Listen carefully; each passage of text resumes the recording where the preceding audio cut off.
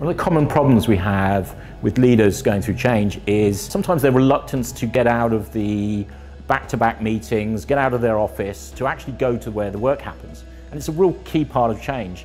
You cannot do this by remote control. There's a lean term, Japanese term called walking the Gemba, which means to go to the place where the work happens. It's great when you can get these leaders out their offices and come and see where the work is happening and see the problems that the people on the ground are having, because most of them are dealing with systemic problems that they can't fix themselves.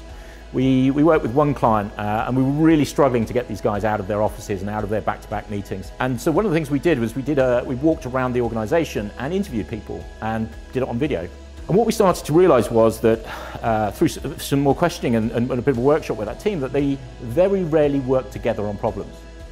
That they very rarely got together as leaders to say, actually, we've got a problem between our two departments. And it needs a bit of funding, and it needs us both to come together and fix that thing for our teams.